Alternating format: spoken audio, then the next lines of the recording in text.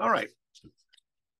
So this is a story of two ancient sacred mountains having the same name with roots in mythology that intertwine with one another, inclusive of their associated goddesses and accompanying spirits. Now, the two mountains are called Mount Ida, and it was called that by the ancient Greeks. And one is located in Asia Minor, which is Turkey today, known as Kaz Dagi, positioned near the Troad, and also which is just southeast of Troy, and on the border of ancient Phrygia. And the other is on the island of Crete. Today it's called Mount Psortus, and it is the highest mountain on the island. Now, the spirits connected with both of the Idas were known as Idaian Dactyls, who were very mysterious and magical creatures, considered not only agents of magic, but also of musical notes and metalworking, specifically iron. And they lived supposedly along the lower parts of both of the mountains, hence the fact, again, why they're called Idaian. According to the famous geographer from the 2nd century, his name is Pausanias, the Idaian Dactyls protected baby Zeus from the devouring father Cronus after Rhea gave birth to him below Mount Ida on Crete. The Mount Ida in Asia Minor was connected to the great mother Adrastia, who in turn was also closely related to the goddess Rhea, as well as the Phrygian goddess Cybele. So you can see a connection already. So therefore, the goddess Rhea then is associated with both the mountains on Crete and in the Troad, with a legacy that can be traced back all the way to the Minoans. Now, according to Strabo, from the 1st century BCE into the 1st century CE, both those known as the Curetes and the Corybantes were understood as offsprings from the Idaian Dactyls, who again originated from Mount Ida in the Troad, as well as in Crete. It's fascinating how you're going to have these parallel mythologies and stories of these two mountains in two different locations, both named as Ida. And of course, you have this cross section of different ideas kind of floating back and forth between each other. But there you have it. To make things even more complicated, because we're delving in deep, in some cases, these Curetes and Corybantes, who were, of course, obviously associated with these spirits known as Idaian Dactyls, are connected with those who protected Leto, the goddess Leto, from Hera, as she gave birth to Artemis and Apollo at the city of Ephesus, performing the very same protective task as the Idaian Dactyls did on Crete in regards to Zeus. In fact, there was a certain group of priests of Artemis of the Ephesians who will become known as the Curetes and will be responsible for reenacting the role of these guardian spirits every year in the Ortygia Gardens, where it was said that Leto had given birth to the twins, according to the Ephesian tradition. Again, in relation to the city of Ephesus, Clement of Alexandria directly connects the Idaian Dactyls with the invention of what is called the Ephesian letters, believed to be one of the most powerful magical word combinations throughout the entire Mediterranean during the time of antiquity, and inclusive of such words as demimanios, which also, just by the way, happens to be one of the personal names of one of the Idaian Dactyls. So not only was it supposedly invented by the Idaian Dactyls, but one of the names that are proclaimed in this series of letters happens to be Pausanias, which of course is one of those particular spirits. Now, clearly, the Idaian Dactyls played an important role in the religious beliefs of both Western Asia Minor and into the Aegean. The question that must be asked is, what exactly were their origins and how do they relate to these two separate sacred mountains? Also to the goddess Rhea and Artemis of the Ephesians, or to the Curetes and the Corybantes, and finally to the magical tradition of the Ephesian letters. So we are in for a riddle, enigma into the mystery.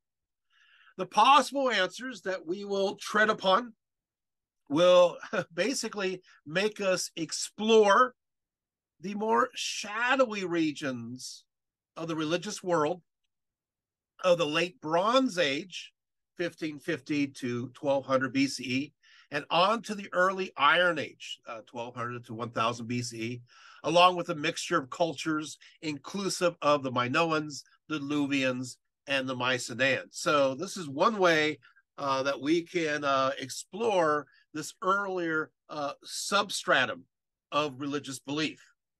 Now, this is going to be a kind of talk that we have to keep track of all the different parts. Unfortunately, I said this before with another talk. It's like IKEA, you know, you have the pieces all in different places and you have to put it all together eventually, piece by piece. So the first piece I want to start off with is the Curetes, or also known as the Idaian Dactyls. You're going to get used to the fact that the Idaian Dactyls are sometimes called Curetes, and sometimes they're called Corybantes. And sometimes they are understood as being completely separate. This is the beauty of Greek mythology, is that you're going to have differences that comes about. Ali says, I hope everybody brought their notepads. Yes, because we're going to need it for this talk. Now, Mount Ida and the caves. So we're starting with the Mount Ida that's on Crete. Okay, we'll start there. So Mount Ida and the caves within it were, of course, sacred to Zeus, especially in connection to his birth by Rhea, as she fled from her husband, Cronus, having tricked him by switching Zeus with a swaddling stone. So let's go there and start to explore. So we're just taking this little by little. Now, the birth of Zeus in relation to Mount Ida on Crete typically involves 4 components in the various stories. There's 4 components about the birth of Zeus on Mount Ida on Crete. First, there is the goddess having Zeus, often identified as Rhea later on. Number 2, second, there are those who guard Zeus, often called the Curetes or the Idaian Dactyls. Third, there are the nymphs taking care of Zeus. Okay, so again, second, number 2, remember those who guard Zeus, and number 3, those who are taking care of Zeus, nursing him, giving him milk and honey, and so forth. Finally, the 4th part is there is the she-goat by the name of Almathea, who that provides direct sustenance for the baby Zeus. So most of the stories, not most, but a large portion of the stories have these 4 components. So where does the story start? How does it first begin? Well, the earliest reference to the birth of Zeus that we have does not specifically mention Mount Ida. It arises from the 6th century BCE. It's fragment 654, and it says the Curetes. Interesting, it does use the word Curetes.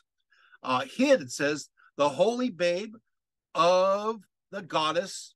It doesn't say Rhea, but of the goddess, in a cave without the knowledge of crooked-witted Cronus, when now blessed Rhea stole him and won great honors from the immortals. Okay, so that's the first reference. Once again, note this is the first, mentions the Curetes first rather than the Dactyls in this context. Then in the 5th century BC, the Greek tragic poet by the name of course, in comedy as well, Euripides, refers to this birth of Zeus in his Bacchae. And the location is now firmly mentioned to be on Crete, with the protection understood as both being the Curetes, and already they mentioned the second, the Corybantes. So you got Curetes and Corybantes, who are the protectors.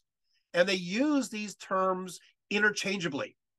Also, there is a reference to the Phrygian flutes. I'm going to go ahead and read it, and I'll make a little commentary here. It says, again, this takes place on Crete. It says, O secret chamber, the Curetes knew, O holy cavern in the Cretan glade where Zeus was cradled, where for our delight the triple-crested Corybantes drew tight the round drum skin, till its wild beat made rapturous rhythm to the breathing sweetness of Phrygian flutes. Then divine Rhea found the drum could give her Bacchic airs of completeness. That's beautiful. I love it. Okay. So you see this reference already with the frame drum, right, of the Phrygians. But what I find is interesting is you already have this interesting connection already here established, and must have and we'll see as we go back further. It must have gone back way further on between Phrygia, which is in Asia Minor, Turkey today, and Crete. Because remember, this birth is happening in Crete, and yet they're mentioning already Phrygian influence. So there is already this connection. As I mentioned before, the Mount Ida on Crete, obviously there's a Mount Ida in Phrygia, and which borders the Troad. So there is a connection right there. Okay, the next connection. In Callimachus, he lived between 310 to 305 to 240 BCE. I know, short lifespans, right? It is hymn to Zeus. He writes as follows. He talks about the fact, that the nymphs of Arcadia carry the infant Zeus to Mount Ida, where they hand the child to his protectors and nurse in Crete. And he says, when the nymph carry thee, O father Zeus, towards Knossos. Interesting. But thee, O Zeus, the companions of the Corybantes took to their arms, even the Dictatian Mille. Dictatian Mille means honey nymphs. And Adrastia laid thee to rest in a cradle of gold, and thou didst suck the rich teat of the she-goat Almathea, and there to eat the sweet honeycomb. And lustily round thee danced the Curetes, a war dance, beating their armor, that Cronus might hear with his ears the din of the shield, but not thine infant noise. All right, so already now, Callimachus, we see here a large portion of the components I just mentioned are already mentioned here, right? So he relates the same story that was said earlier, but he talks about, obviously, the Curetes here are referred to as the companions of the Corybantes, and he talks about the nymphae, which are these honey nymphs, and these honey nymphs. Now, what I find is interesting is that the ancients believed that the honey of bees were connected to the ambrosial foods that rained down from heaven. They believe that, in a sense, honey is connected to the realm of the divine. It's almost akin to the concept of manna, right? Falling from heaven. In this case, it's honey by way of these bees. So bees are looked at with so much holiness. Just as a reference here. So we move on here. We will continue. That where was I here? Oh, first, also for Callimachus, the Curetes are Adrastia as well as Ida's brothers. Now, these Curetes are shown as performing this war dance, beating their armor. We know that as early as Thaletus in his fragment 10 from the 7th century BCE, who was who connected to Pindar, that the Curetes are accredited to inventing this particular kind of war dance. So the dance, they're dancing in, or he says the dance in armor was first invented and danced by the Curetes. So basically, in layman's tongue, you got Cronus, he got a raw deal. He thought he was going to kill Zeus. He got a stone instead. And what happens is that Rhea gives birth to Zeus under the Mount Ida, and in order to, and of course, shelter him in a cave, and in order to distract Cronus from detecting or knowing that all this is going on and the baby crying and so forth, they're just having these Curetes go around and making all this noise, beating their shields with their swords and other things and doing this really loud dance. It's like distraction, distraction, distraction. You're not going to hear Zeus, nothing happening here, move along. But also, they are looked at as protective spirits. They're looked at as protecting him in a magical sense as well, which we'll go into. Interesting, right? So, and of course, then you're going to have these honey nymphs that are going to be feeding Zeus. And of course, I mentioned these honey nymphs, the Dictatian Milai. By the way, their father is known as Melissus, the honey man. And so Zeus now feeds upon the honeycomb. Now, you see that one of the names of the nymphs here appears as Adrastia, but we will learn later on, Adrastia will also be looked at as a goddess. So, I mean, nymphs are goddesses anyway, but some cases, what we'll see is Adrastia is, by looking at the Minoans and the Mycenaeans, is basically being demoted. Adrastia is a great goddess, and then she becomes more of a nymph, and then a honey nymph. So she's on her way, becoming less and less powerful as time goes on within some contexts. All right. So we move here to, and now we go to Apollonius Rhodius, 3rd century BC. And he adds a little fun little detail. He says, in the days when he ruled the Titans in Olympus and Zeus was still a child, tending to the Cretan cave by the Curetes of Ida, he talks about the fact that Aphrodite gives Zeus a toy. Apparently, Zeus is getting kind of bored in this cave on the crest of Mount Ida, and he wants to have maybe just a little bit of entertainment. And so Aphrodite addresses her son Eros. She says to Eros, he said, "Will you be good and do me a favor? I'm gonna ask of you. Then I will give you one of Zeus's lovely toys. Okay, the one that his fond nurse Adrastia made for him in the Idaian cave, where he was still a child and liked to play." So let's learn about what this toy was like. It describes it was a perfect ball. It says Hephaestus himself could not make you a better toy. It is made of golden hoops laced together all the way around with double stitching, but the seams are hidden by a winding blue band.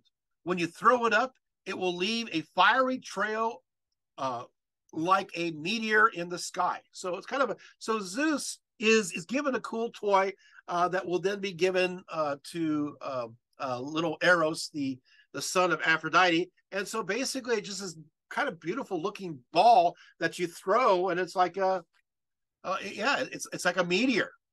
So there you have that. So what will happen now is that the cave of Ida will then take on astrological significance, as noted by Aratus in his poem from the 3rd century BCE. And this cave will be connected to the nurses or the nymphs that are connected to taking care of Zeus. And what will happen is as follows. I'll read it. It says, the 2 bears, which are the constellations of Ursa Major and Minor, wheel together, he says.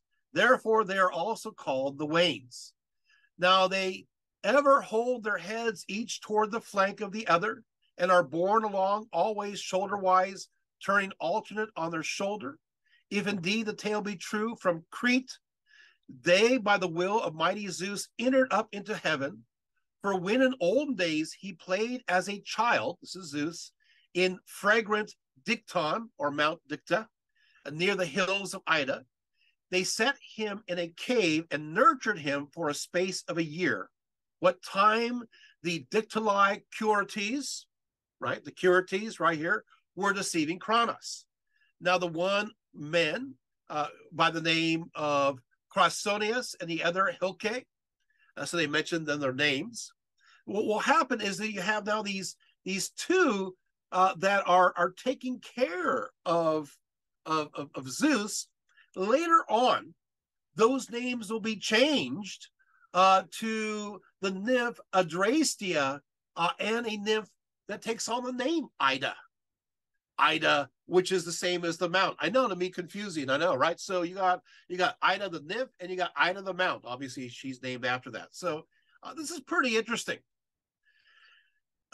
So what happens now is Diodorus Siculus in the 1st century BCE, he writes as follows about Mount Ida. He said the Curites, who had received Zeus from mother Rhea and had nurtured him in the mountain of Ida in Crete. He says, we are told that the Curites, when Rhea, the mother of Zeus, entrusted him to the unbeknownst to Cronus, his father, they took him under their care and saw to his nurture. The myth of the Cretans relate runs like this. When the Curites were young men, the Titans, as they are called, were still living. These Titans had their dwelling in the land about Cnossus. Now we're having an interesting situation. Now we're having this reference again to this Minoan city that becomes the Mycenaean city, and to the age of the Titans. As we know by studying ancient history, the Titans are oftentimes connected with the Minoan layer of gods and goddesses. And then when you move over to the Olympians, they connect to the Mycenaeans, the ones that come after that. So the ancients are telling us, as we're going through this, that there's an earlier meaning. There's an earlier connection to these figures and to the Curites. So where do we go from here? Well, here we jump into it. So ready? Okay, so looks like the whole legend is fully formed by this point. Diodorus Siculus, he writes in the 1st century BCE. He says as follows. He said, when Rhea had given birth to Zeus, concealed him in Ida, as it is called, and without the knowledge of Cronus, entrusted the rearing of him to the Curites of Mount Ida, the Curites bore him off to a certain cave, where they gave him over to the nymphs, Ida and Adrastia, with a command that they should minister to his every need. And the nymphi nurtured the child on a mixture of honey and milk, and gave him upbringing at the udder of the goat, which was named Amalthea. And many evidences of the birth and upbringing of this god remain to this day on the island, he says. For instance, he says, when he was being carried away, when still an infant, by the Curites, they say that the umbilical cord fell from him near the river known as Triton in Crete, and that this spot has been made sacred and has been called the Omphalos after that incident, while in like manner the plain about it is known as Omphalium. And on Mount Ida, I'm still reading the source, where the god was nurtured, both the cave in which he spent his days has been made sacred to him, and the meadow about it, which lie upon the ridges of the mountain, having in like manner been consecrated to him. But he, most astonishingly of all, that which the myth relates, has to do with bees. I'm still reading, bees. And we should omit to mention it. The gods, they say, wishing to preserve an immortal memorial of his close association with the bees, changed the color of them, making it like copper with a gleam of gold. And since the region lay at the very great altitude where fierce winds blow about and heavy snows fell, he made the bees insensible to such things and unaffected by them, since they must range over most wintry stretches. Okay, so this is a very full quote. There's a lot that needs to be unpacked here. But what I want to say here, first of all, is that you have now already established during the time of Diodorus Siculus in the 1st century BCE, all of these sacred spots, all these sacred locations that are around Mount Ida that we know from archaeology that people are visiting. They are making pilgrimages here connected to Zeus and hoping that the magic of the spot will give them special abilities. We're going to go there. Don't worry. We're kind of building to it. So there you have it. Now, also, you have this notion that bees suddenly get much of what they are from the story connected to Mount Ida, that the bees that are connected to the holy honey, right? That they are turned copper, a gold color, because they are considered sacred vessels. And furthermore, that they're able to survive in high altitudes without being very, very much affected. So you have this notion of the holy bee, according to ancients, starting at Mount Ida. And I wish we would take better care of the bee today, right? Because already at this point, they are considered sacred. I mean, after all, Zeus is weaned, obviously fed upon that. Okay, and remember, I like honey personally. It does taste like ambrosia, doesn't it? Right? Sweet to the taste. Well, we're not done yet. Then there's this other reference, he continues, that goes the next step. He says, they, the Cretans who settle in Sicily, built a temple to the mothers and accorded these goddesses unusual honors, adoring their temple with many votive offerings. The cult of these goddesses, so men say, they moved from their home in Crete, since the Cretans also hold these goddesses in special honor. The account which the myth preserves of the mothers runs thus, he says.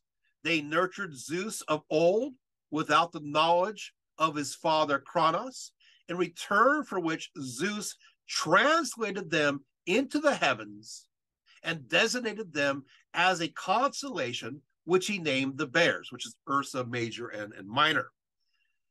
So you have that. Now he continues. He says, and Aratus agrees with this account. This is him writing.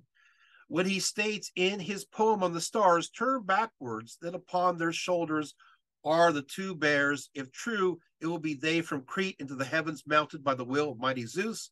For that when he was a babe in fragrant Dicton near the Idaian Mount, they set him in a cave and nurtured him for a year, while the Curides Dicti practiced deceit on Cronus and so forth. So you have this direct connection. You're going, whoa. So now you have these mothers who, these mothers, and I find it interesting. So you have these two goddesses.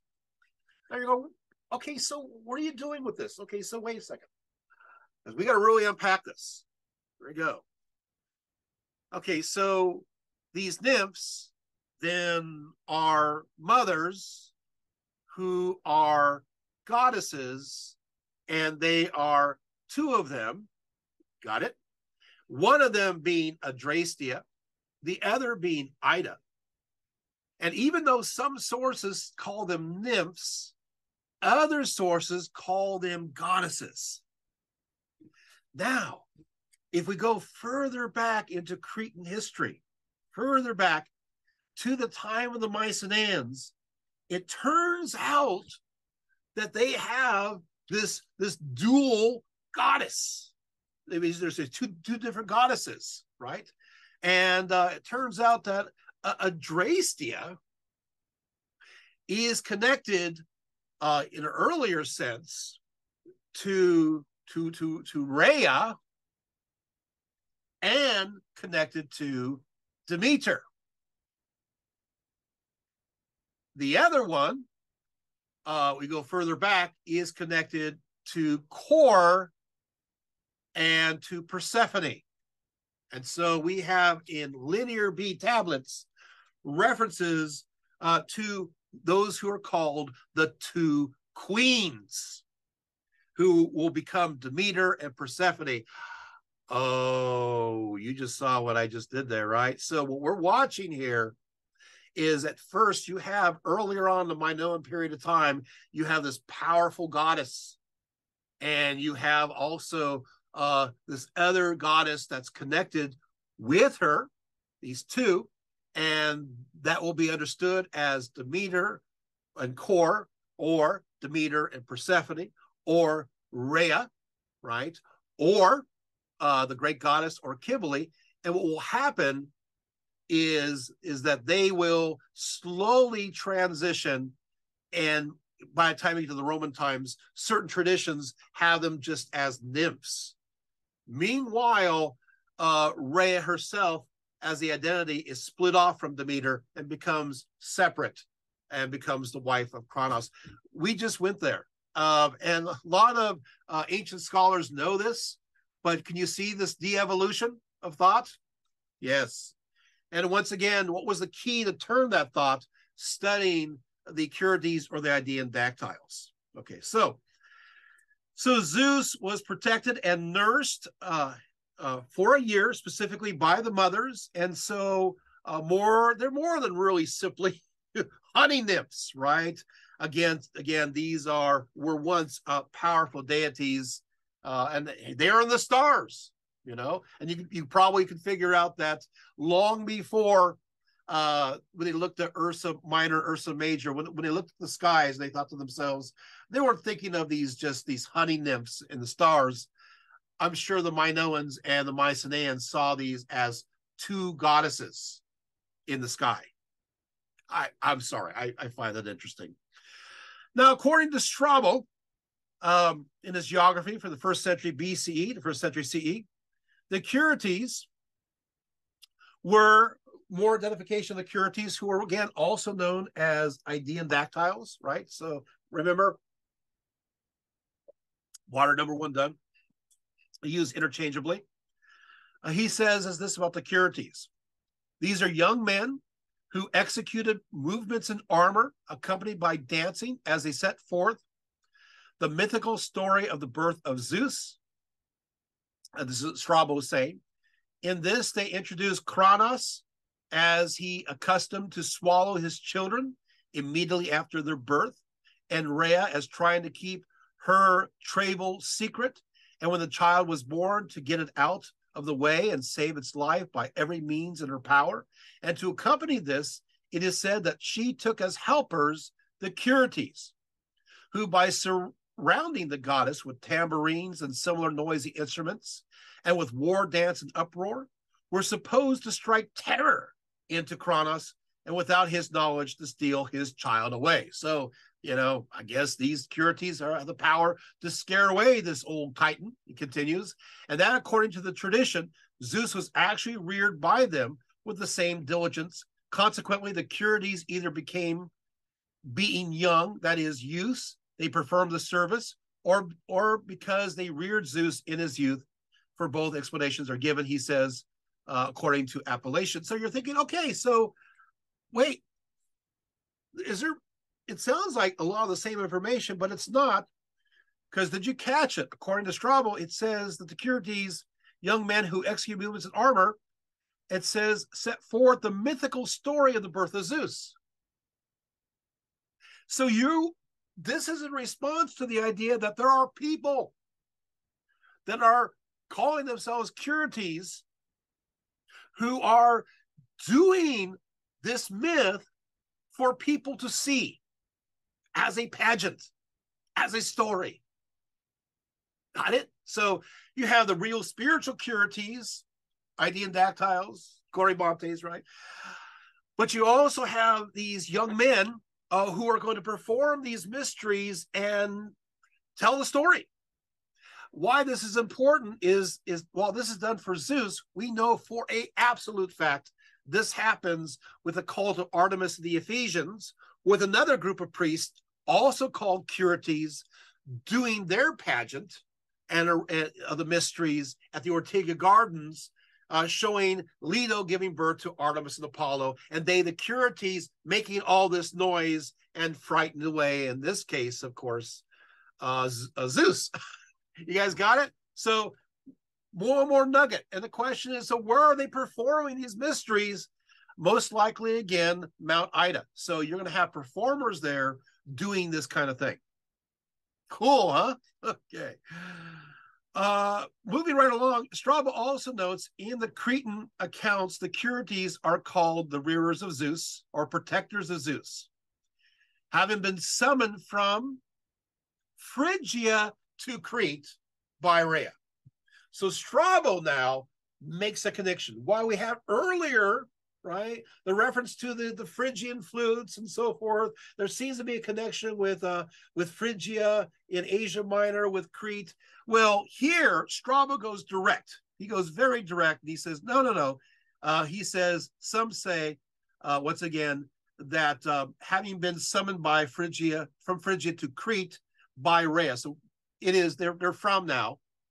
Now they're from Phrygia, excuse me. He continues, some say that of the 9 Telchnines who lived in Rhodes, those who accompanied Rhea to Crete and reared Zeus in his youth were also named Curetes, little additional aspects. So now, according to Ovid, see how we're unpacking so much as we go along in the 1st century BC, 1st century CE?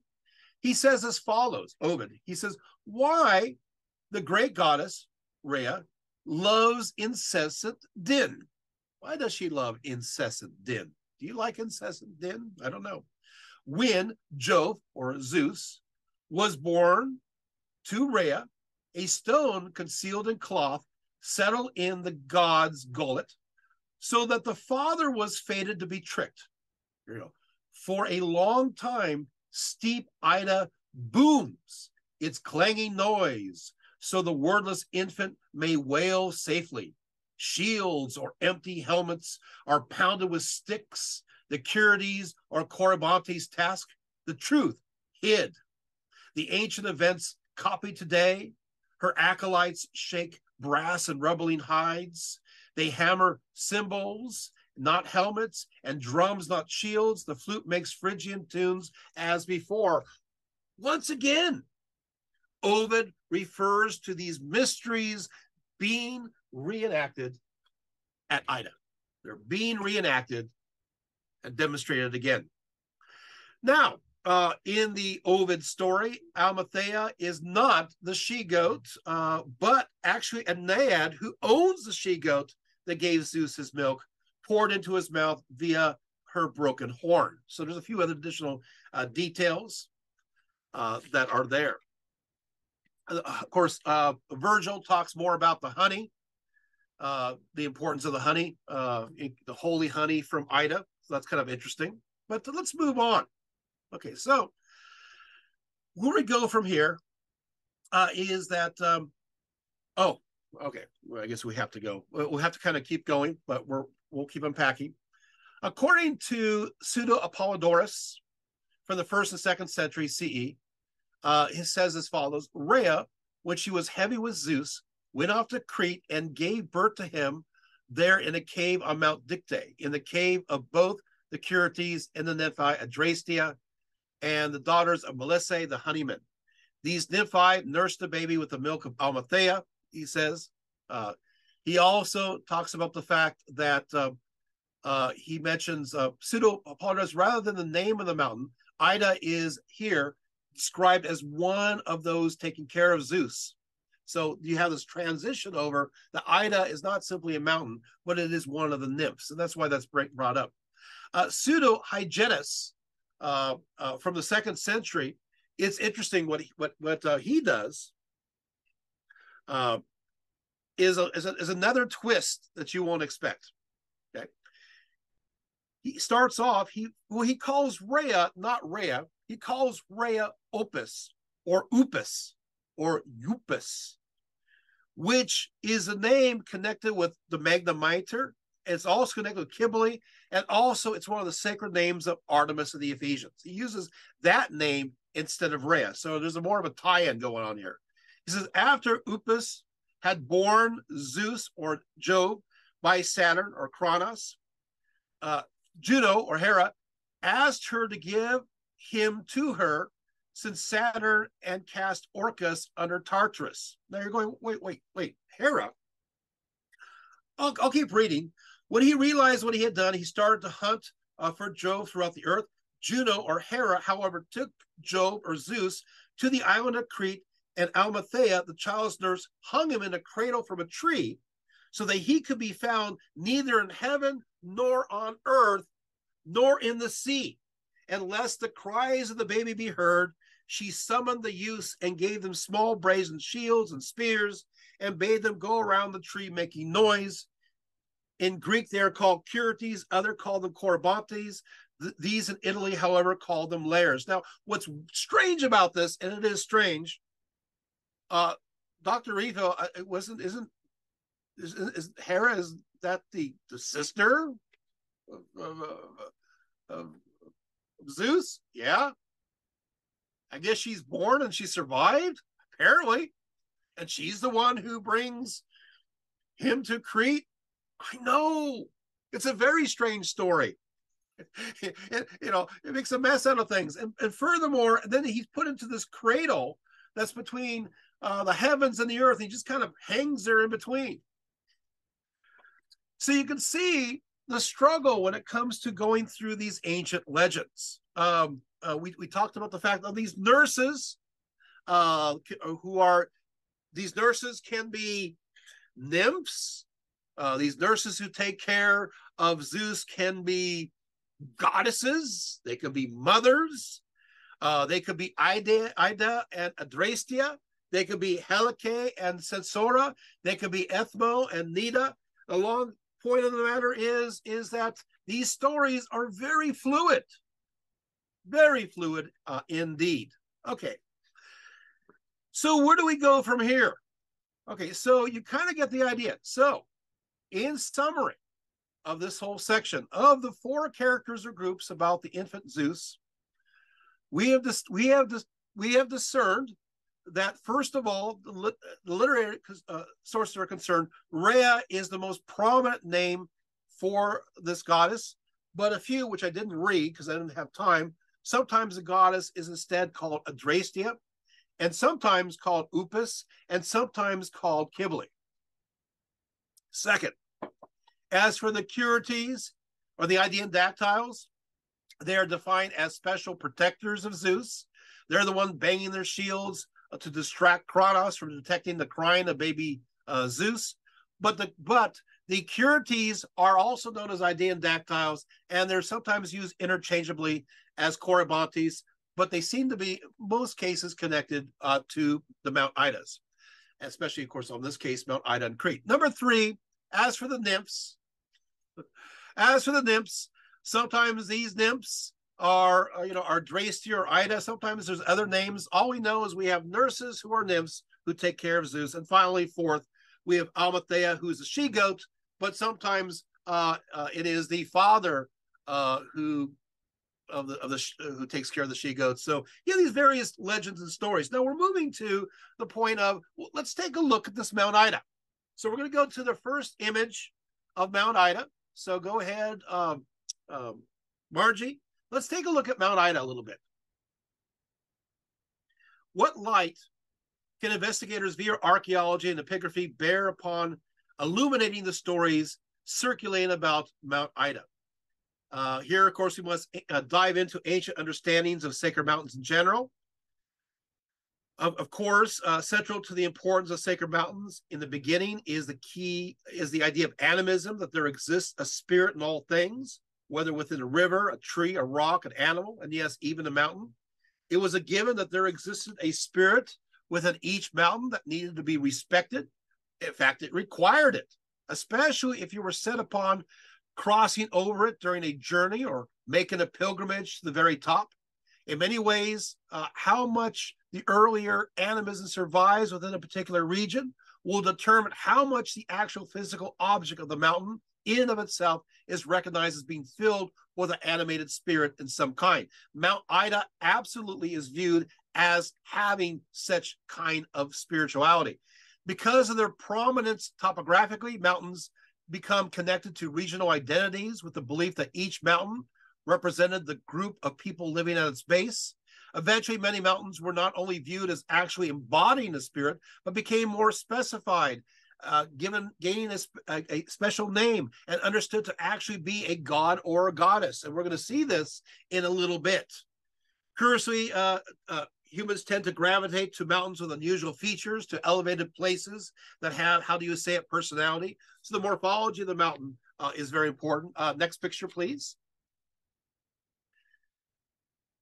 Mountains will be viewed as a sacred center for power. In many cases, they are viewed as the oxymundi, or the axis of the world, seen as a place from which the world began. And you're going to see this with Mount Ida in a few moments, right? Because the sacred mountain connected to the place of life above and the place of death below. Often sacred mountains are understood as places of life and death, occupying the liminal place in between. So you have this mountains were believed to connect not only with the sky, but yes, the underworld as well. So both Mount Idas. Next picture. Oh, no, I just want the other Mount Ida, sorry. Because I had 3 pictures of Mount Ida. Yeah. So both Mount Idas were believed to be sacred highways between both realms, the realm of the sky above and the realm of the earth below. So now, so let's go into the archaeology. So here we go. So we're going to go to the next slide. We're going to talk about, let's take a look at the so-called cave where Zeus was born. I'm sorry, Margie. It's the first cave picture. So it is known as the Idaian Cave. It is 40 meters long, 50 meters wide. It's 1,540 meters above sea level. It was first excavated in 1885, most recently 1982.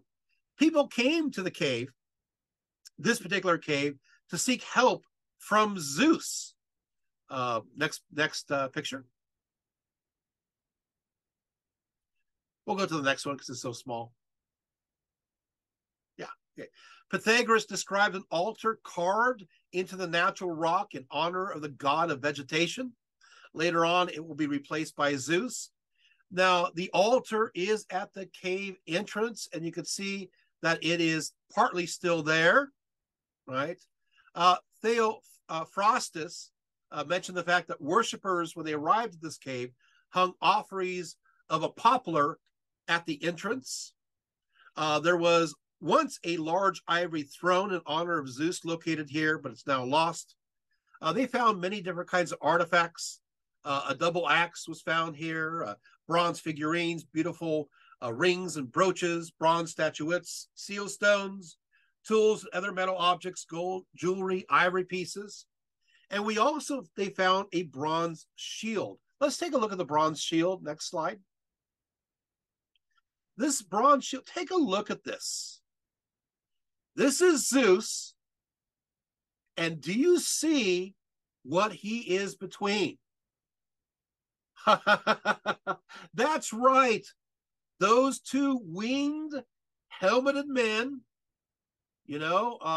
one, of course, connected, holding a lion, another connected to the sacred bull of Crete. Those are Curites. Those are Idaian Dactyls. Yes, we actually have an image that has survived of them. And look, they are winged, right? They have those beards and they are winged. They do look like interesting sprites. Hard to tell, but there's some human heads that are in the center, maybe connected to sacrifice. If you look closely, that right there, of course, is Zeus in the middle, showing off quite a bit. And it's on a shield. Remember, when it talks about these Curetes, it talks about them banging against a shield. Well, hey, how great is that? Here is a shield that you could see that is the evidence that was actually located at the cave. Okay, next picture. This is some of the other kinds of little pieces that we found in the cave, the seals and so forth. Okay, the next picture. Look at this shield, right? So we found a lot of shields in this cave of Zeus. You can make out the next one. That's a better picture. Looks like a cat, doesn't it? Right? Okay, next picture. There is another cave where all the tourists want to go to. And just like anything in antiquity, you're going to have competition. And they mentioned, of course, you have the cave, which we just talked about, the Idaian cave, the Idaian Andron, right, on Crete by Mount Ida. Well, there was competition. There was another cave that people claim, no, it wasn't that cave. It's this cave. Of course, more historically, the other is more traditional, but this one was very sacred to the Minoans. And you know what? I'll be honest, this one looks a lot more impressive. It's mentioned by Hesiod. The Hesiod mentions the fact that Zeus was born here. We know from excavations that it was a sacred cave for the Minoans. Go to the next picture. It was excavated first in 1886. The famous Hogarth excavated in 1900. And what they found on the next picture, they found a stuccoed altar in the upper cave. And they went down, they found a strata of ashes where there was pottery pieces and votive objects, bronze, terracottas, iron, bone. They found 30 libation tables. They found conical ceramic cups for food offerings. They found bones. So we know that they offered here bones of bulls and sheep, goats and deer, even a boar. We found a whole bunch of Minoan and Mycenaean pottery. We found double axes. And we also found various male and female statuettes. Go to the next picture. There's a double axe there that they found in the cave. Okay, let's go to the next one. That's too small. Let's go to the next one. Some little things that we found in the cave. The next one's very important. Hopefully it shows up. There we go. Okay, so we see here, they found here is an image of the goddess. You can see there's a very close relation to the sun and to the sun's journey, as well as to the idea of the movement in time in these particular pieces. We see the symbols of mountains with the rising sun. We see the rising sun connected in sea, connected to the double axe. Do you see the double axe there? We see the horns of consecration underneath it. We see bulb plants and oxes or bull and birds and various symbols connected to the cycle of life. So we know that this site, this particular site, was sacred to Minoan goddesses. And later on, Zeus takes over. Zeus is worshipped here. And of course, like I said, it's a problem because you're not sure which site is the supposed legendary site. back in ancient times, there was a situation of where when you make a pilgrimage, I guess, you're going to go to the one on the side of Mount Ida, or you're going to go to the Dicta one. And you know what? It looks like the pilgrims decided maybe we'll just go to both and be safe. Thank you, Margie, for showing those particular pictures. That's great. All right. So that kind of gives a little bit of imagery here. Okay. So let's talk about Adrastia a little bit. Adrastia means, the word means inescapable. And other than being later on understood as the offspring of either Oceanus or Melissus, right? The bee man. According to one story, she was specifically instructed by the goddess Rhea to nurture Zeus in the Dictatian cave, or the Ida cave. Now, we've seen both, and the story goes, could be either one. It depends on your primary source. She was worshipped by the name as a goddess in Phrygia, and there's evidence of that even into the Hellenistic era. But her name, this is important, in Asia Minor, it's the big moment now, is used interchangeably with the name Cybele. And we know that Cybele was also associated in Phrygia as a goddess of childbirth too. So Adrastia, who gets to be, sometimes she's this nymph, sometimes she's one of the honeyed nymphs, sometimes she's a goddess. When you get into Asia Minor, into Phrygia, she's understood as being interchangeable with Cybele. So she's very important. So it looks like her importance gets less as it gets further to the west. Although with that said, sometimes the names Adrastia and Rhea are used as one. So now we have another complication. Adrastia is sometimes called Rhea, so I guess Rhea can't send herself to do it. And again, you have this earlier stratum. Conversely, the name Adrastia is used also. They also use the name Anunk, who is the daughter of Rhea. So Anunk means force, constraint, necessity, and is depicted with a spindle and is understood as a primordial deity. So Adrastia is then therefore who weaves creation. Kind of reminds me of the indigenous myths of a weaver. Adrastia is also associated with Nemesis. So we're going to go to the next picture. So we're going to see some pictures of Adrastia. Oh, we didn't get to that one. That's one of the bronze seals from the sacrificial stratum. Yeah. So yes. Okay. So you see Cybele on the left. On the right, some will say that this is Rhea. Other people will say this is Adrastia. So you get an idea of what she may look like. Go to the next one. And this is her, Adrastia, in the form of Nemesis. Now look again, we have wings, do we not? So many of these they look like angels, do they not? They're winged deities. I want to tell you that in ancient Mycenaean, in Linear B, the name Adrastia is there. We see this as A-da-re-ti-ya, Ate-re-ti-ya, which is Adrasta. And Adrasta, in some of the stories, is the one who gives Zeus that toy. So there you have that. Okay, so I'm not sure what the next picture is. Go to the next picture. It may not be related. Okay, yeah. Okay, so we go on, of course. Now this is Demeter.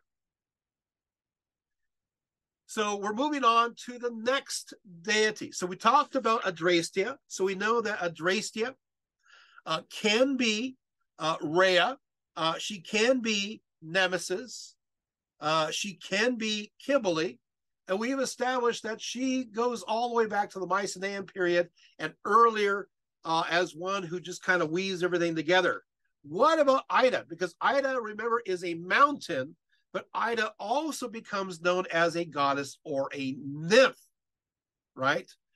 So what will happen is Ida will be connected to the goddess Demeter. So here is Demeter here, as shown. Okay, so as for Ida, she was both a goddess and a mountain. According to Diodorus Siculus, Ida was the mother of the 10 Curetes, those who worship the goddess Rhea in song and dance. In some traditions, so you have that. So in this one tradition that is mentioned by Diodorus Siculus, right, Ida is both a goddess and a mountain, and she's the one who is the mother of the 10 Curetes, who are sometimes understood as Idaian Dactyls. Now, in Minoan Linear A, the name most likely referred to a mountain, but of course it would be a sacred location, and so likely a mother goddess was also referred to. We find 3 inscriptions connected to Ida. One is at Archelocroi, and the other is at Cathera. And what we do here is we take a look at the word Ida, and we take a look at the word da. And da is a derivation of the word ge. So da and ge. And ge is connected to Gaia. So da or ge means earth. And what will happen is that you have Ida Mater. Ida Mater. Mater means mother. So Ida Mater or Da Mater means earth mother, which means Demeter. Next picture, just nice close-up of Demeter. That's a good one. So what I'm trying to tell you is Mount Ida is also connected to the great goddess Demeter, and has this, it's the same derivation in ancient Greek. Now we can go through all this. I can go ahead and talk about, that we only have, 1,400 Minoan inscribed clay tablet fragments and of Linear A, revealing 78 hieroglyphic signs forming 1,025 words. The 15 of these hieroglyph signs and 45 can be read because they have Luvian counterparts. We could talk about that, but what we can tell you also that these words will then translate over into Mycenaean, and so Linear B. And then, of course, there will be also accompanying Demeter. There will be also Potnea, or the mistress, and of course, we have these other connections. And again, Demeter is also connected to Cybele. Okay, you can close this one for right now. Meanwhile, what will happen here is you have Poseidon.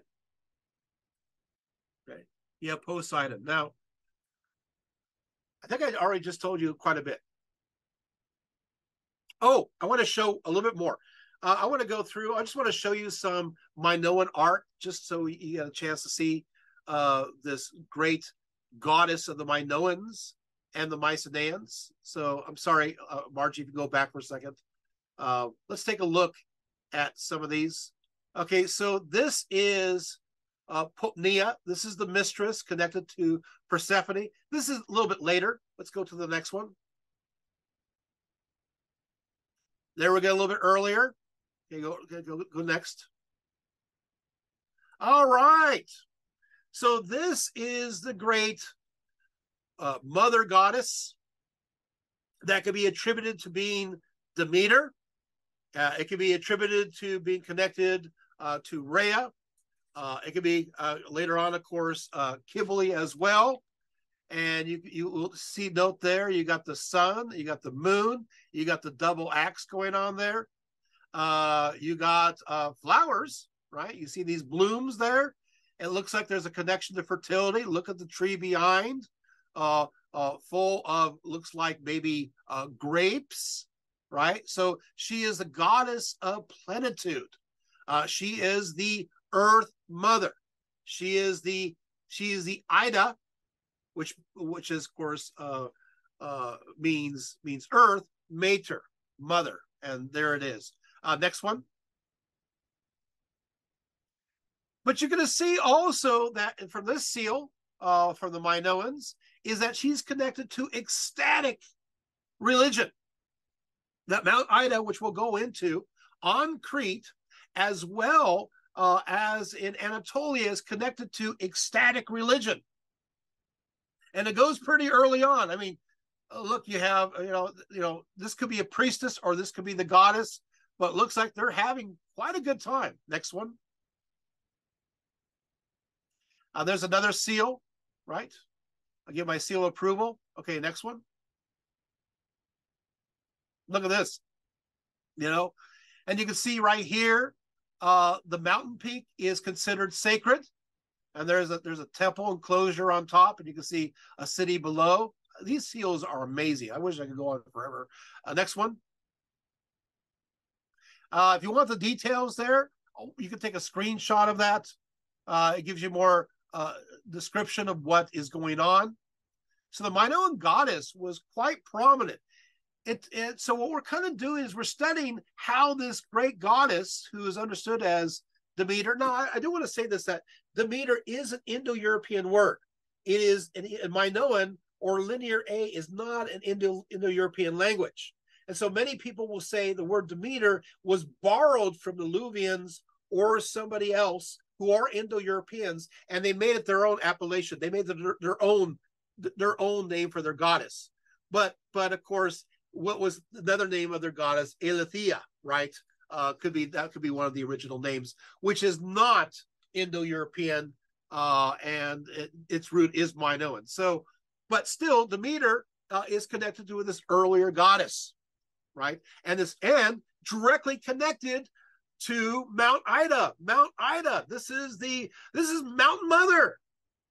And now we're going even further, because you have this idea, we're worshiping the goddess of the mountain, right? The great Mountain Mother. And you're going to have this actual phrase being used in Asia Minor in dedication to the great Mountain Mother, who's not only just a great goddess, but she's also known as Cybele. All these connections, all these names for just the same goddesses. Wow. I'll go to the next one. Okay, so we'll close. Wait. You'll close there for real quick, and then we're going to start into the other. All right, so you can see that this is a mystical, mythical, magical mountain, and it's known for its energy, its spirit. So as a result of that, who was drawn to this mountain? His name was Pythagoras. Pythagoras, 570 to 494. He believed that this place was filled with this sacred wisdom. And he visited this shadowy figure who comes from Mount Ida, Pythagoras, and his name is Epimenides. Epimenides. The story goes, according to Laertius, Pythagoras, while in Crete, he went down into the cave of Ida with Epimenides. Now, Epimenides is a semi-legendary, if not mythological figure. I mean, he did exist, but we don't know much about him. He's almost in this liminal place between history and fiction. And he lived in the 6th century. Epimenides was a combination. He was a seer. He was a shaman. He's a philosopher. He was a poet. Legend has it that Epimenides was tending his father's sheep, and then he entered the sacred cave, the one that you just saw of Zeus, at the Mount of Ida on Crete. He fell asleep, and he woke up like Rip Van Winkle 57 years later, and he was filled with magical powers, including the gift of prophecy. This is what you get for sleeping in the cave of Zeus. I told you they believed that this cave was imbued with all these magical powers. Many Greeks believe that Epimenides was not only involved in the Orphic mysteries, but was one of the founders of it. the famous Orphic mysteries. And again, where's that source? Yes, Mount Ida. All of a sudden you're going, wow, Ida had no idea. Okay, sorry. Plutarch tells how Epimenides purified Athens after its ritual pollution, they they were negotiating with the Persians, So he came along and he cleaned up Athens. So Epimenides did it first. That's true, Ali, right? According to Plutarch, he was reputed to be a man beloved of the gods and endowed with a mythical and heaven-sent wisdom in religious matters. Therefore, the men of his time said he was the son of a nymph named Balte and called him the new Cures. And of course, coming to Athens, he made friends with Solon, and he got them more serious about, once again, he's a son of a nymph and connected to Ida. Ida, which is connected to, of course, all of these nymphs. Now, Epimenides, they liked him in Athens.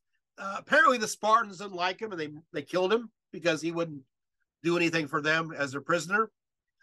But when Pausanias writes that after Epimenides died, they actually found his skin was covered with tattoos, which is interesting because the Greeks really regulated tattoos in their belief system, which tells you that Epimenides may have been a part of a tradition that was quite different. Now you're thinking, well, I never heard of Epimenides, but now you have. And it's like, well, guess what? Epimenides is quoted in the Bible. Wait, what? Wait, quoted in the Bible? No. Yeah. Who quotes Epimenides? The Apostle Paul. On Mars Hill in Athens, he says to the Greeks that they should seek the Lord, if haply they might feel after him and find him, though he be not far away from every one of us. And then he quotes, for in him we live and move and have our being, as certain also of your own poets have said, for we are also his offspring. Epimenides is quoted. He's quoted again. Wait. He gets quoted again in the Bible? Yeah, he gets quoted in the book of Titus. It says, one of themselves, even a prophet of their own, said, the Cretans are always liars, evil beasts, slow bellies. Well, you should know he's from that region. How are we doing? So Epimenides, so you're having, so you can see that this place is filled with power and all these legends and all these stories. Let's move over to the other site, Mount Ida in the Troad. So, Margie, we're going to go ahead and take it away. We're going to see some pictures of Ida. There's Mount Ida and the Troad. I know you're seeing that green space there. It looks pretty cultivated. It's upset quite a few people because they discovered that this mountain is full of gold. I'm serious. Gold. And they are, and there was they had this back in 2019. They had this court case, like, you're destroying the natural environment. But it looks like the developers are having their way because there's gold in those hills. This Mount Ida is 1,770 meters or 5,820 feet. It's only 20 miles from ancient Troy. Go to the next picture. It's very beautiful. There's thermal springs that surround it. The next picture. And you have, of course, sacred springs everywhere. Next picture. I know. There's the mountain peak itself. Yeah, riches courageous, somebody, Ali says. Yeah, right. Next one. You also have what's called the altar of Zeus at Anatolia. Supposedly, here's where Zeus watched the Trojan War. It goes back pretty far. There's a staircase with steps carved into the rock. There's altar niches. There's seat platforms. There's a cistern, which is room-sized. It's pretty fancy, right? So this is Mount Ida. Thank you for showing those, Margie. Now, Mount Ida in Asia Minor was connected to the great mother Adrastea, because here Adrastea counts, and who in turn is closely related to the goddess Rhea, as well as the Phrygian Cybele, right? Now, the uppermost peak of Mount Ida is actually mentioned in the Iliad, called the Gargarus. We also know from the Iliad that this mountain was sacred to Zeus. It was from Mount Ida in Anatolia that Zeus abducted Ganymede, right? Mount Ida also makes his appearance in the famous Roman epic, the Aeneid, described as a shooting star fallen upon the mountain as a sign by Jupiter that he answered Anchises' prayers. So that runs into this. Now, of special interest, one mythological event happened here in what's called the Cypria, and that's the famous beauty contest. Yeah. So it's called the Judgment of Paris. Remember this, right? When Eris, the goddess of discord, is upset because she was not invited to the wedding, right? She throws this apple, this golden apple that says to the fairest one. And the goddesses start to fight amongst themselves, right? Hera, the wife of Zeus, and Athena, the goddess of wisdom, Aphrodite, the goddess of love, because they all claim, well, to the fairest, it must be one of us. But the contest was set upon Mount Ida, with the three goddesses appearing before Paris, who is one of the sons of King Priam, who had, by the way, 50 sons. That's a lot of sons. And he was to decide which one was the fairest of all. And of course, all these goddesses gave special inducements.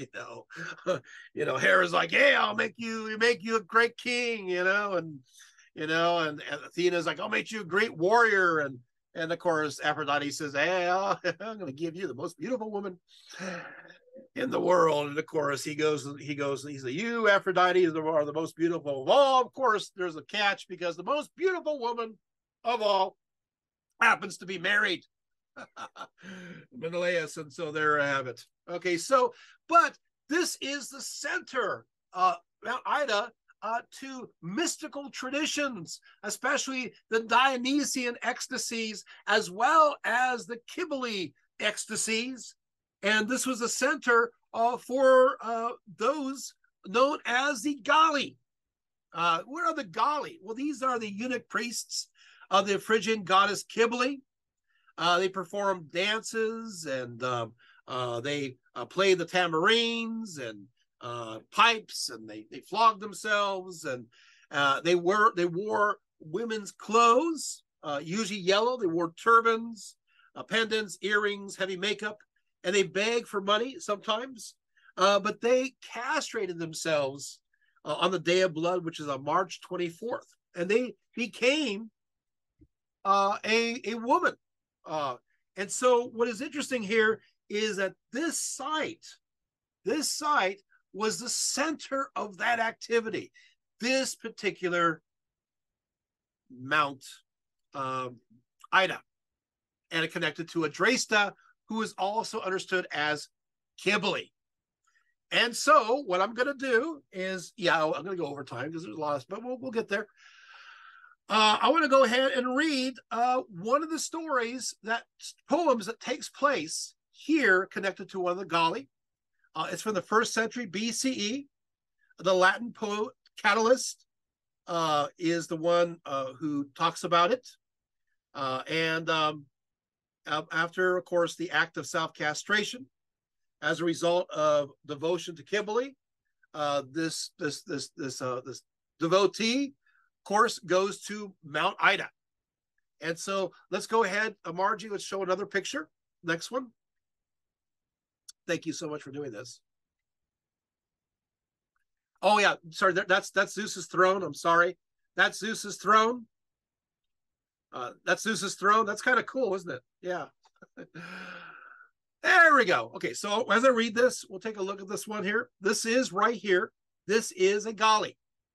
So this is a convert changing through castration. into a woman. So here he goes. It goes as follows. Catullus says, carried in a fast ship. This is, of course, this is the Galli herself saying the story. Okay, so she's telling the story. Carried in a fast ship over profound seas, Attis, eager and hurried, that's the name of that person, eager and hurried, reached the Phrygian grove, the goddess's dark places, crowned with woodland. So you already see that she has arrived at the Phrygian grove, which is at the base of Mount Ida.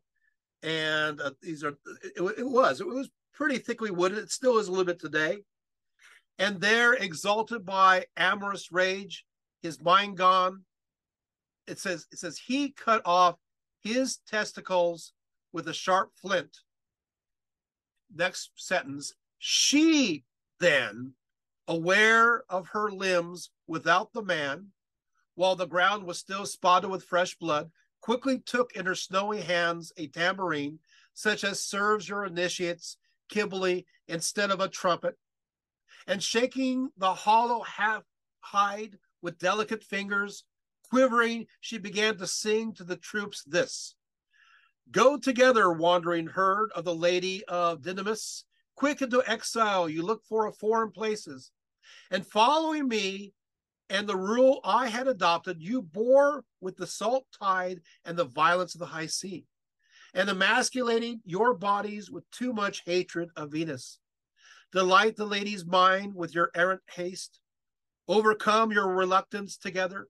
Go to the Phrygian shrine of Cybele, to her groves, where the voice of cymbals sound, the tambourines rattle, where the Phrygian piper sings with a deeper curved pipe, where Maenades wearing ivory throws back their heads, where they practice the sacred rites with sharp yells, where they flutter around the goddess's cohort.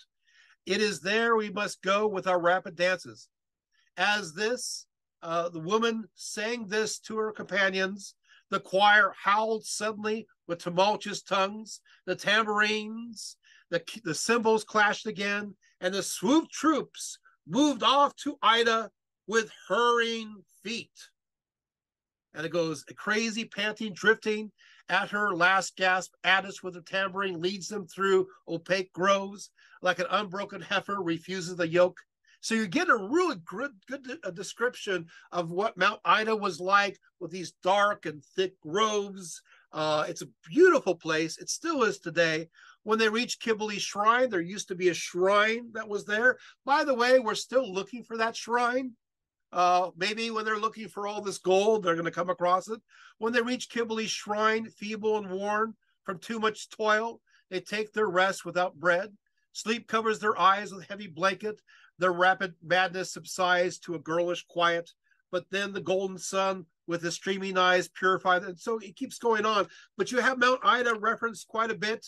In fact, it says at one point, shall I live above the snow line on green Ida? Shall I pass my life under the rocky peaks of Phrygia?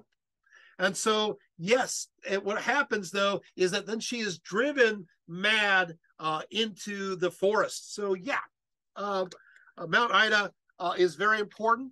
Let's go to the next picture briefly. There's another picture of one of these. There it is, one of the Galli. There he goes. Okay.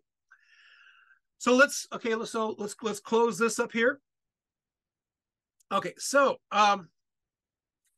now Diodorus Siculus likewise mentions the connection of the Idaian Dactyls with Mount Ida in Phrygia and sees them as wizards. He states as following. So we're kind of, I'll go a little bit longer. I want to make sure I cover this. I want to get to Ephesus real quick. But the first of these gods, native to Crete, of whom tradition has left a record, made their home in Crete about Mount Ida, and were called the Dactyli Idoli, or Idaian Dactyls. These, according to one tradition, were 100 in number, but others say that there were only 10 to receive this name, corresponding in number to the fingers of the hands. But some historians, and Forrest is one of them, records that the Dactyli Idai were in fact born on Mount Ida, which is in Phrygia. I'm still reading this ancient source. So I love when ancient sources, these ancient writers are fighting amongst themselves about where the origins arrive from. So are born on Mount Ida, which is in Phrygia, and pass over to Europe together with Mygon, since they were wizards. They're wizards, Harry. Sorry. And they practiced charms and initiatory rites and mysteries. And in the course of a sojourn in Samothrace, they amazed the natives of that island not a little by their skill in such matters. It was at this time, we are further told, that Orpheus, who was endowed with an exceptional gift of poetry and song, also became a pupil of theirs. So now the claim is the Idaian Dactyls from Mount Ida in Phrygia and the Troad, in Asia Minor, are the ones who taught Orpheus his mysteries.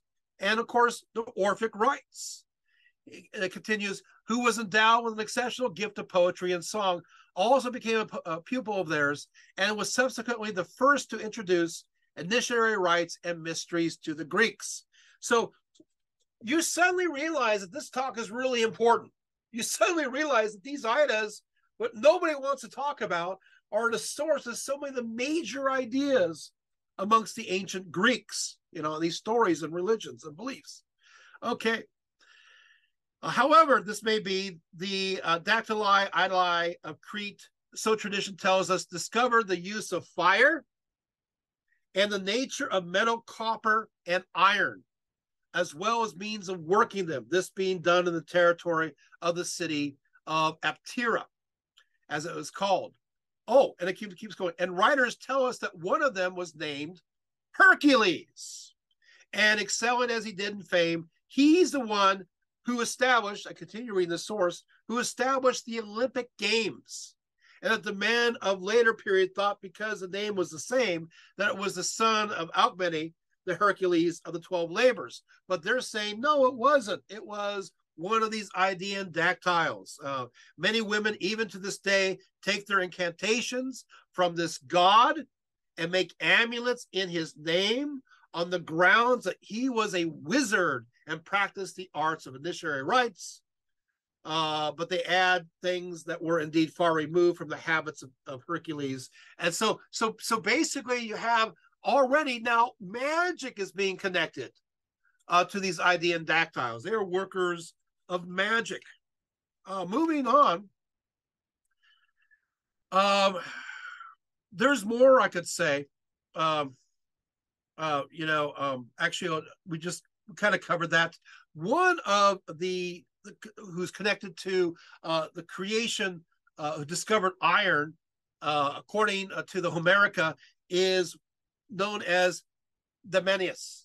Damanius is one of the Idaian Dactyls, but he is also the first one mentioned by name, and he is also connected with the discovery of iron. The first reference goes back to the 8th century BCE, but it mentions the fact that he discovered iron on Cyprus, this Idaian Dactyl, in the Homerica, and then later on it moves it to Crete.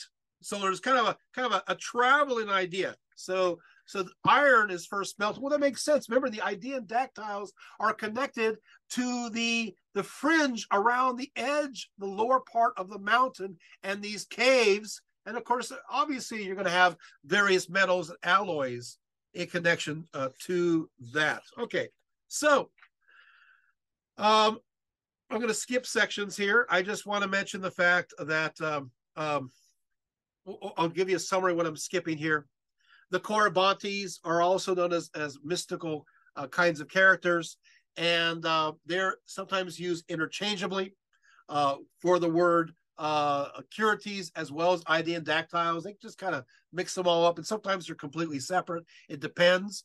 But the Corybantes are also directly connected to the god by the name of Dionysus. And it turns out that one of the centers of Dionysian worship in Phrygia turns out to be the drum roll, yes, Mount Ida as again. So here you have this mystical mountain connected to Kybele and to the Galli, but also to the forensic aspects, rituals of Dionysus. And in fact, here there's a story which I won't talked about by Nonnus, where Rhea and Dionysus get together at Ida with the Curites, and they organize the war against India. Yeah, and I got about 4 pages of that. The Curites are also worshipped. Idaian Dactyls - Curites, known interchangeably, are also worshipped all the way through Greece. I'll just mention a few of the names of the places. Graze, Messenia, Olympia, Elis, Megapolis, Mascalis, Eubea, and of course, obviously on Crete. The Dactyls, also known as Curites interchangeably, are worshipped throughout Mysia as well as Phrygia. They are also worshipped throughout the Troad, throughout Phrygia, at Pausanias. Yes. And Ali says, India didn't stand a chance with a Dionysian wine. No, I wouldn't think so. So let's move. Now, the Idaian Dactyls, here we go, going to the next level, because we have to get here. Diodorus Siculus says that after the Idaian Dactyls, he says, according to the accounts we have, he says there were 9 Curites. So again, he uses the words interchangeably. Some writers of myths relate that these gods were born of Gaia, the earth. And that would make sense. Gaia, the earth, right? Remember? Demeter. You see where these stories are coming from now? You're going to become a classicist pretty soon. To others, they were descended from the Idaian Dactyls. Okay, so once again, the Curites are either connected to the Idaian Dactyls or descendants of Earth.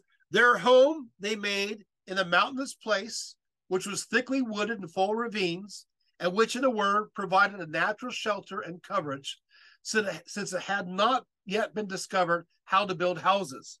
And since the Curites excelled in wisdom, they discovered many things which are of use to men generally. So, for instance, they were the first to gather sheep and flocks. Whoa.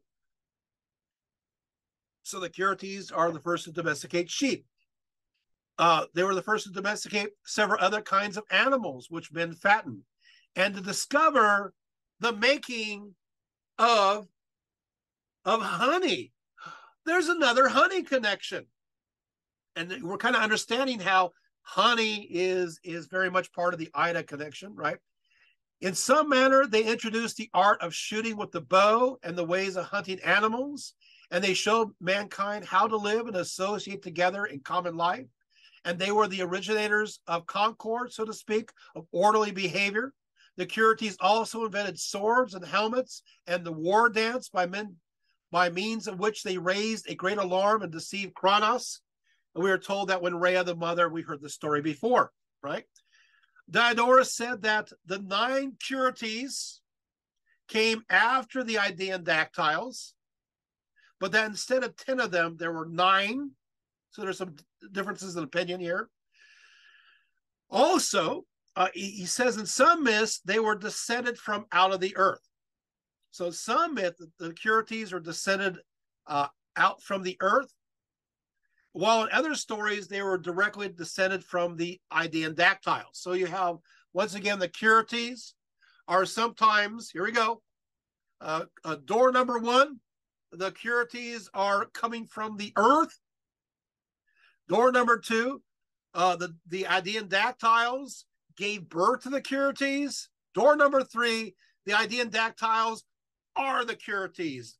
Welcome to Greek mythology. oh man, okay. Okay. So let's since I want to be a little down to earth, on this one. I'm getting silly. I'm sorry. We already heard the other two, so let's get the down to earth story, where the Curities come from. This is found in Hesiod's Theogony. So he talks about this. He says, then the son Cronus from his ambush stretched forth his left hand, and in his right took the great long sickle with jagged teeth, and swiftly lopped off his own father's members, and cast them away to fall behind him. And not vainly did they fall from his hand, for all the bloody drops that gushed forth, Gaia received. So earth received this blood. And as the seasons moved round, she bare the strong Erinyes, which are their Furies, and the great Gigantus, the giants with gleaming armor, and the Curities and the Nymphae, who they called Milae, probably fitting that the nurses and protectors of the infant Zeus were born from the blood of the castration of Uranus, for the god was destined to avenge their father by disposing and imprisoning Cronus. So here you have this idea of the descent. There are other sources as well. And of course, I have them all here, but we just don't have time. Okay. So, there's another great, these are such great sources, but I just got to keep going. Okay. So let's move to the Ephesian context.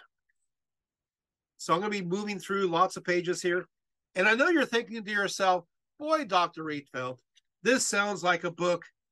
It is a book. It's a book that I haven't written yet. And it's a book that does not exist yet. So there you have it. I will say this, here it is that the origin of the name Curities. Strabo talks about the origin of the name Curities. He says, but since also the historians, because of the identity of the name Curities, have classed together that they are unlike, neither should I shrink from discussing them. He says, for instance, they say that the Curities, a tribe of Anatolia, got this name because, like girls, Kore, they wore women's clothes.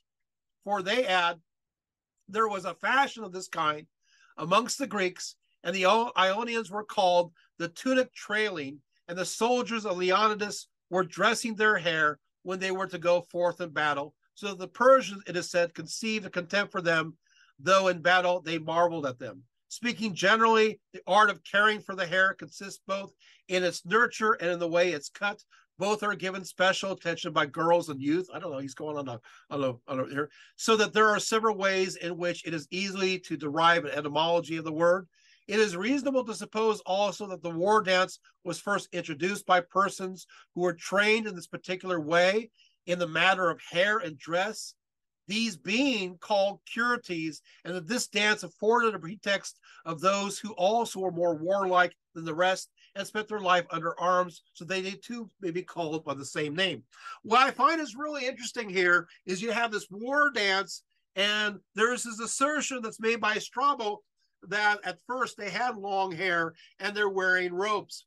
It may not come as a surprise that in the Ephesian legends, they won't have them as Curities when it comes to the frenzied dances at the side of the Artemisian. Ortygia they do, but Artemisian they don't. They have them as Amazons.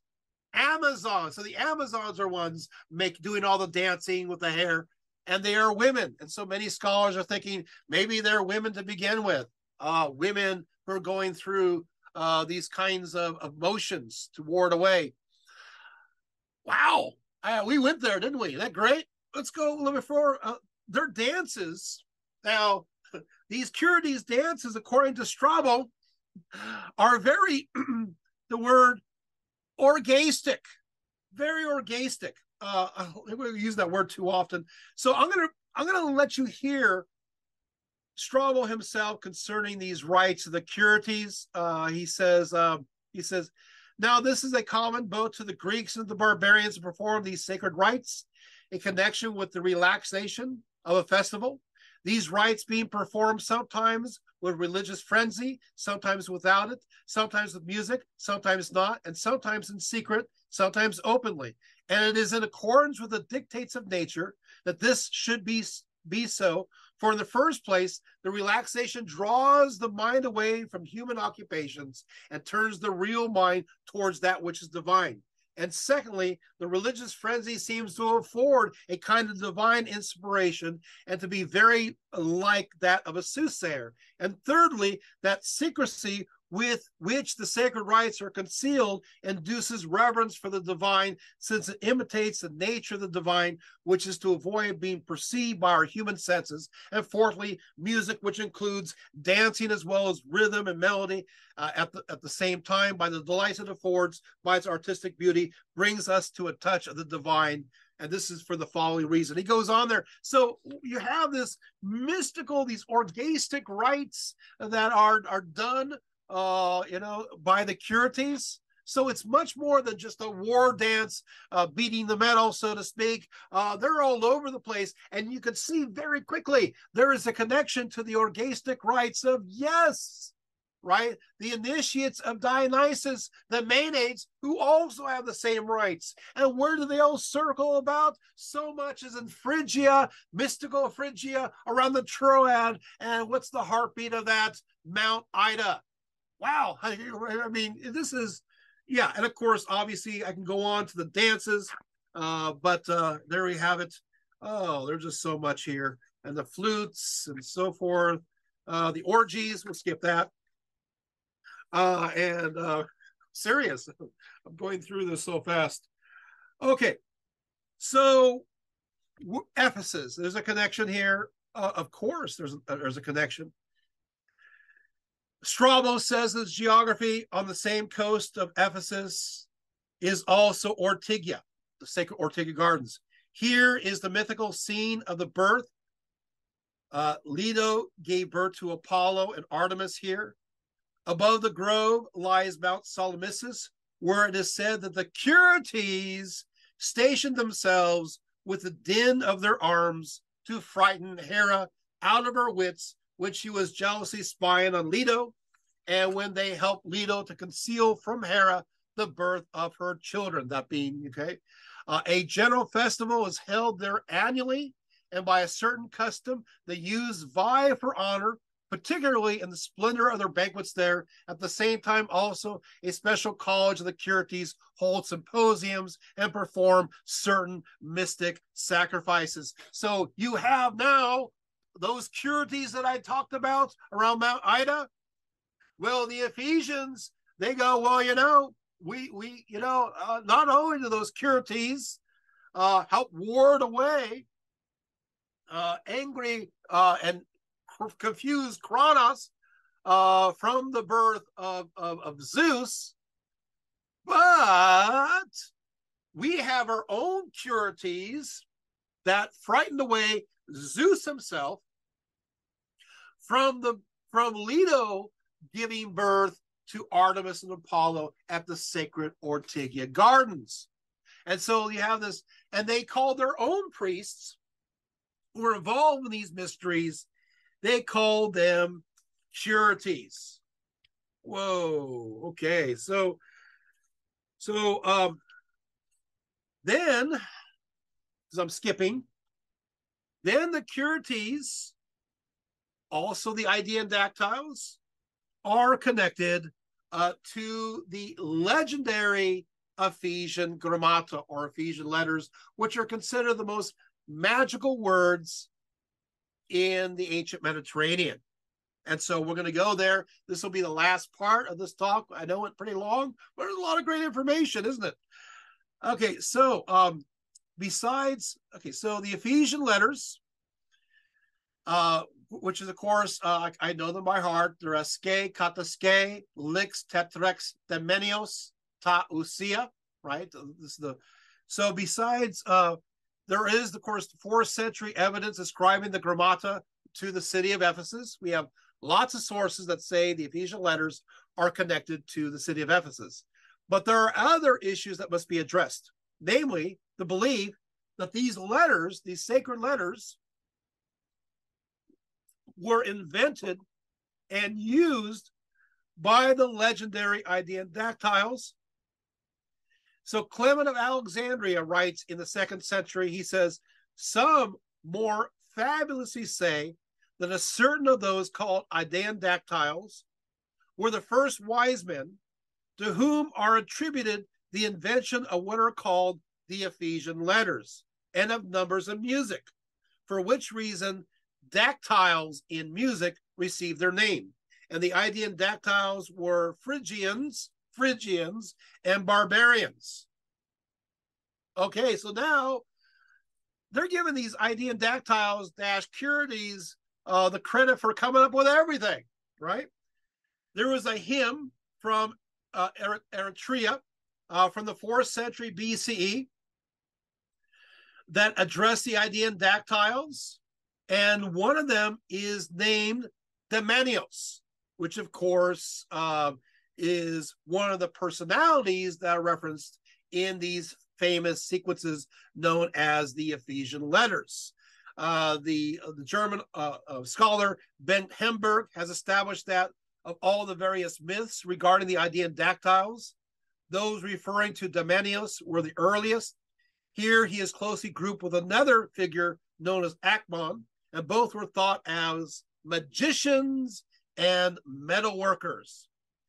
Indeed, Demanios is also mentioned in what's called the Cronus epic, the earliest source we possess even on the Dactyls.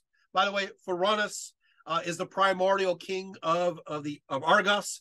He's also known as the fire bringer, the lawgiver, and in fact, he is the one who introduced the idea of fire in the forge, which is connected to metal making. So it's interesting, this source goes back to the 8th century BCE, and Demanios is mentioned here as well.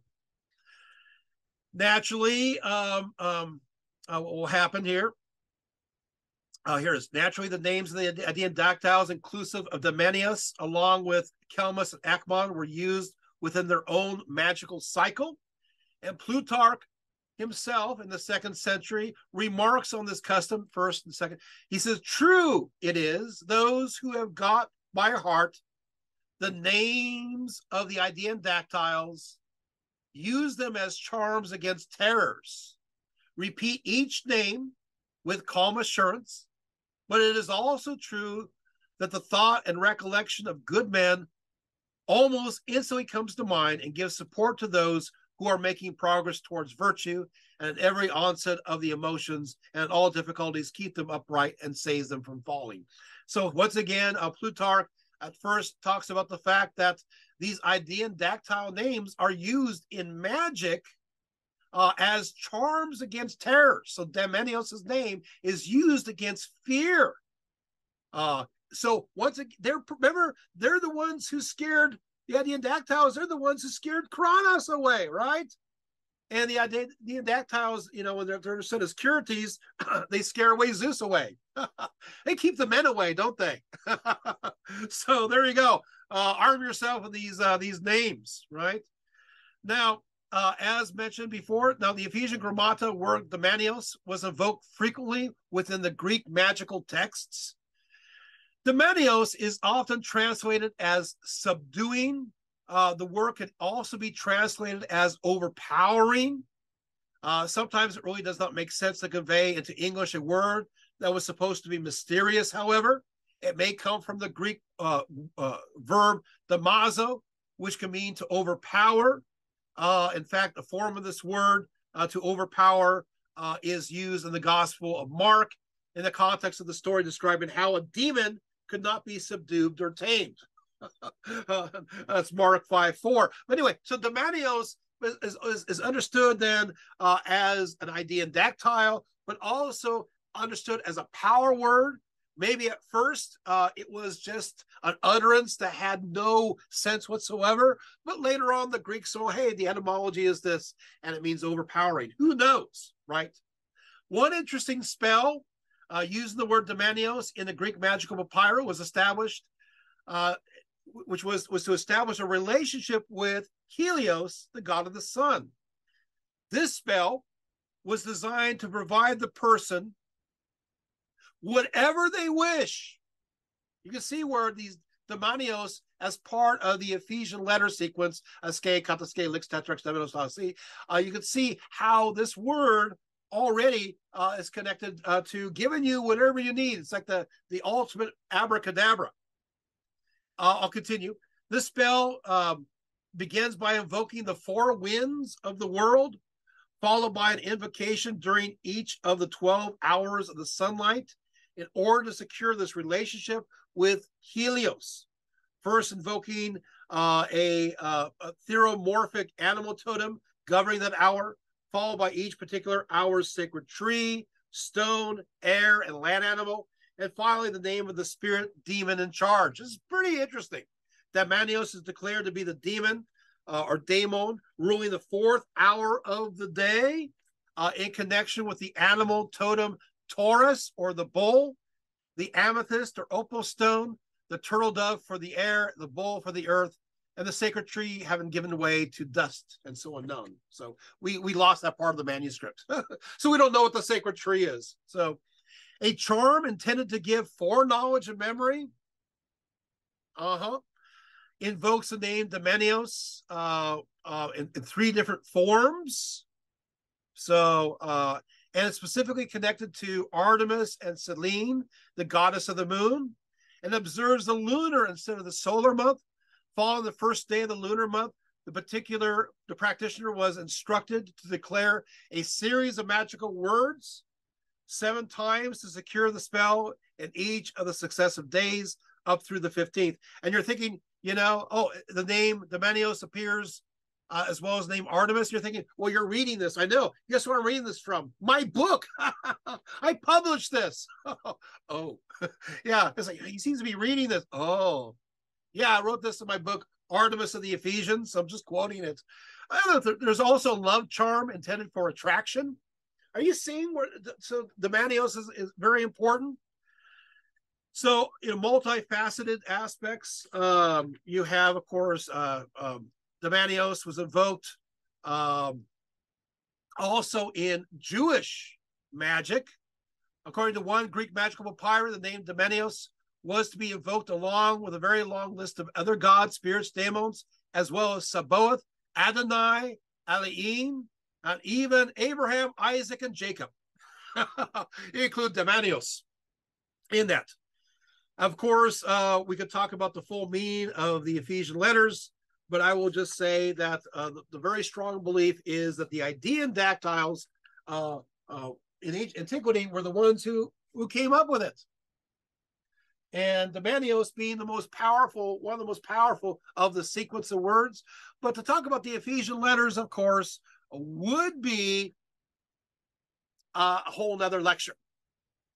So it brings us back to Mount Ida.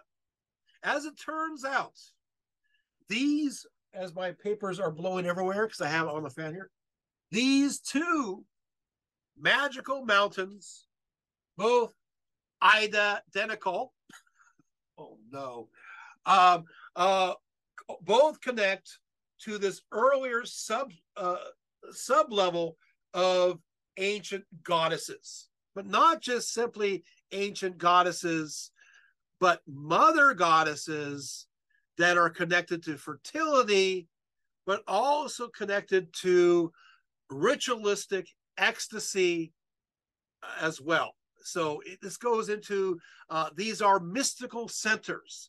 These are sacred places where even when you go there, in many ways, it is believed that sacred power will come upon you. I mean, hello, but what does he do? He falls asleep in the cave and wakes up with magical powers. So this is what people believed in many ways. So you have Mount Ida, two mountains connected together with ancient goddesses of Minoan and Mycenaean being brought into the Greek and Roman period of time. And it connected to that, of course, you're going to have this idea that not only do you have these goddesses in connection to these mountains, you have these range of spirits Now, I want to go one step further because I am so tempted, because you see him holding back certain things. So I'm going to take a big glass of water and I'll tell you something more. Ready for the mystery? Here it is. The Idaian Dactyls, the Curetes, connect to an earlier level, an animistic level of nature spirits. And these are the nature spirits that survive into the Greco-Roman era. These are the early elementals, the early spirits, these early sprites and so forth. At a time where they saw a spirit in all kinds of things, and mountains and trees and lakes and springs. And somehow this tradition survived. And then, of course, you have the rise of various goddesses, of deities, right? And in this mix, still, these Idaian Dactyls survive. And because they're believed to be so early, all these ancients credited it with inventing everything, because they must have been there because they're so early. And they're obviously before the Olympians. They obviously come from the time of the Titans or even beforehand.